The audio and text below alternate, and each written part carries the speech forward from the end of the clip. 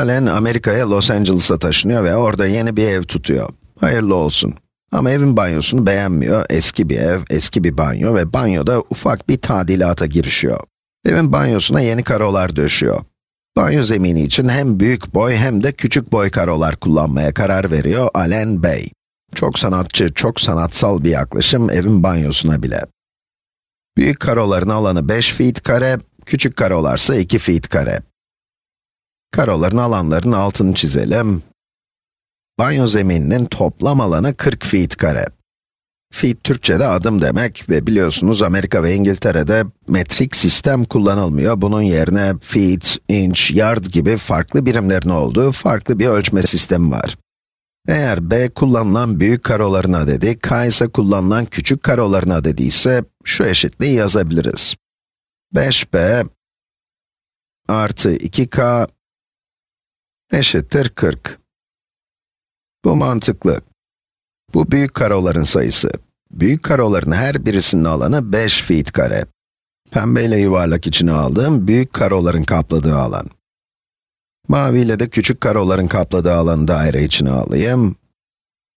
Her bir küçük karonun kapladığı alan çarpı küçük karo sayısı, küçük karoların kapladığı toplam alanı veriyor. Büyük karoların kapladığı alanla küçük karoların kapladığı alanı topladığımızda zeminin toplam alanına ulaşıyoruz. Bu da 40 feet kare. Buraya kadar her şeyi anladık. Tamam, peki bize ne soruluyor? Bu karo kombinasyonlarından hangisi bütün banyo zeminini kaplamak için tam olarak uygundur? Tam olarak uygun olan kombinasyonu soruyorlar. Yani gerekenden daha fazla karo olmamalı. Karoları ziyan etmemeliyiz.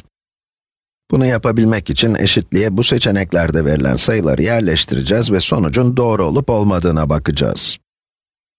İlk seçenekte 6 tane büyük karo, 5 tane de küçük karo diyor. Yani b 6, k da 5. Eğer b eşittir 6, k eşittir 5 ise bu eşitlik doğru olur mu? Bakalım. 5 çarpı 6 artı 2 çarpı 5 eşittir. Bu 30 artı 10 olacak, bu da eşittir 40 olacak. Dolayısıyla ilk seçenek buradaki eşitliği doğru kılıyor. Daha ilk seçenekte bulduk. Bu seçenek doğru. Yine de ikinci seçeneğe de bakalım. 6 büyük karo ve 6 küçük karo demiş.